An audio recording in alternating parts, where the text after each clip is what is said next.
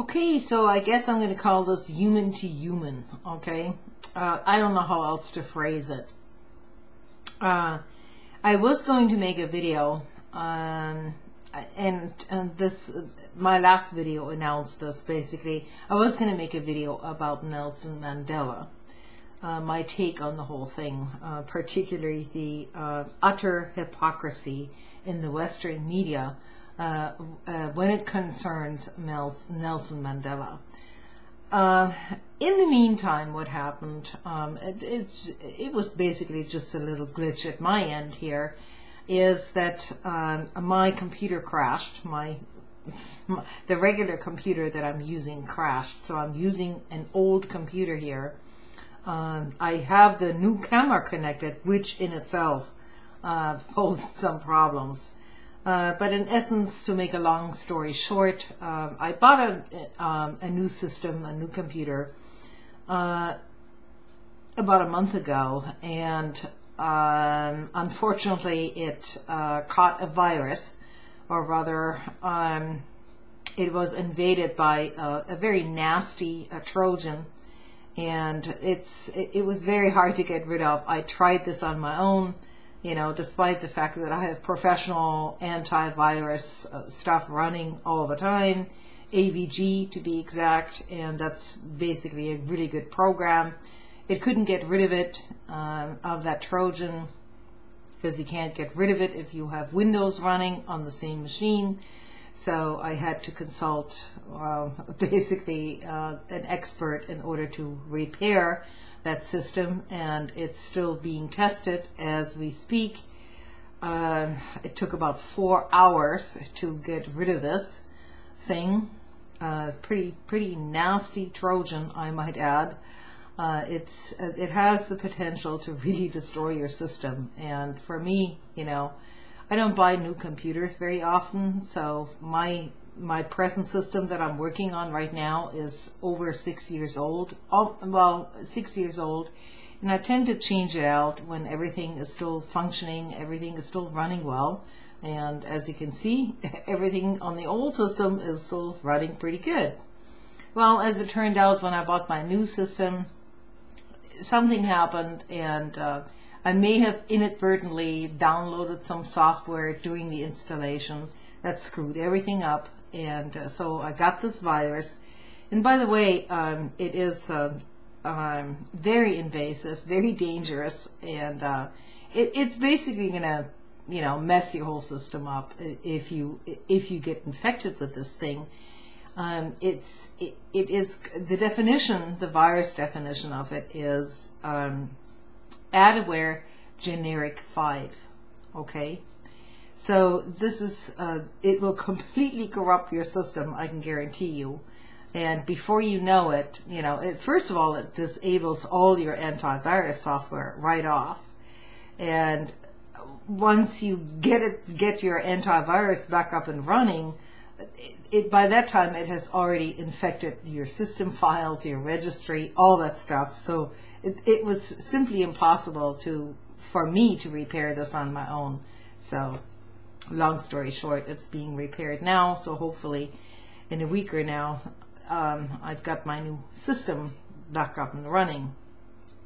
Meanwhile, yeah, unfortunately, regarding this Mandela video that I was going to make, all of my material regarding that issue is actually on the new system, because I transferred those files, and I didn't back them up because, well, for various reasons, but you know, we'll get to that later. What I want to address today, perhaps, is the utter hypocrisy in terms of the Western media regarding this Khodorkovsky guy, this Russian oligarch who was essentially pardoned by Putin in Russia. And he flew into, Berlin, Germany. And this guy is being treated like, some sort of a national hero in opposition to Putin, of course. And it is just absolutely disgusting to even witness this. This is a guy, I don't even know how to pronounce his name, but to be sure, this is a guy who was basically pretty high up in the internal Russian hierarchy during the Soviet Union. He attained, you know, a little bit of power within that hierarchy, the Soviet hierarchy, that is. And once during the collapse of the Soviet Union, he essentially cashed in, is what he did. He made connections with other Western oligarchs who were essentially taking over all state properties, everything that belonged to the state of the Russians and the Soviet Union was essentially being privatized at that time. So he found a scheme to cash in on that, and sorry, I had a pop-up window here. He essentially cashed in on that, and it was amazing because this guy made billions of dollars connecting with very unsavory people at that time, and he robbed essentially the Russian population blind by doing this. So he ended up a billionaire, and now he's being celebrated in the Western media. You know, what else is new? So it's not that other Russian oligarchs don't exist in Russia, but Putin was probably quite correct in jailing this guy, because this was about the internal resources of the Soviet Union, and essentially what this guy did is he privatized it all and cashed in on it. So yeah, he's a criminal of the highest order, and just like these people from Chase Manhattan and all these Western bankers, they all work in collusion with each other, basically. So yes, you're seeing all these privatization schemes going on all over the place, and now this guy is being celebrated in the Western media, in Germany in particular, and by people like Genscher, Hans Dietrich Genscher, okay, who was basically the foreign minister for the FDP in Germany. Now this is the totally pro-business party, totally. This is like the quintessential corporate capitalism personified in Germany, okay? And this guy has paved his way to enter Germany for some reason as some sort of a hero. It is absolutely disgusting. And rest assured that at least 50% of all Russians, as far as they haven't been brainwashed by all these Western schemes to start with by now, are completely against this. They know that this Khodorkovsky guy is basically a thief.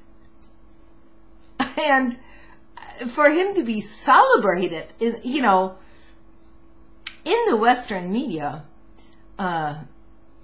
is basically, I mean, you may as well start celebrating the chairman of Goldman Sachs and all these other assholes. That's basically what it boils down to. And this is precisely what's happening in the Western media.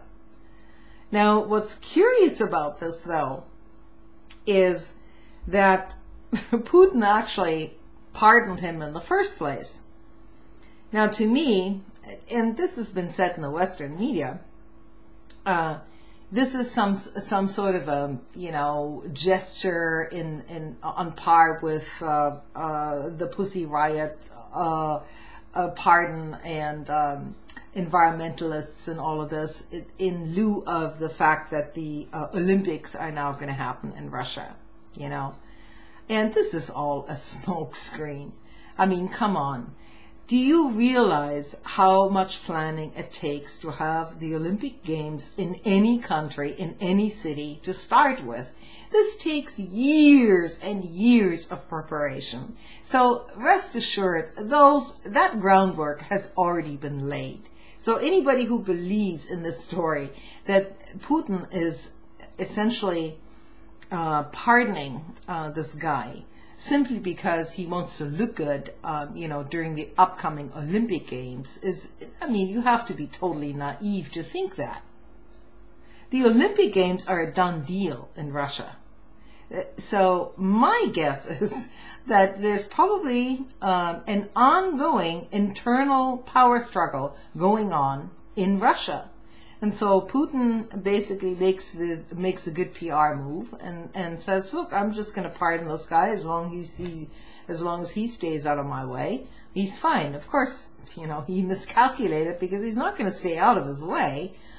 He's going to put the pressure on Western governments, to make Putin look as some tyrant or something, when in reality,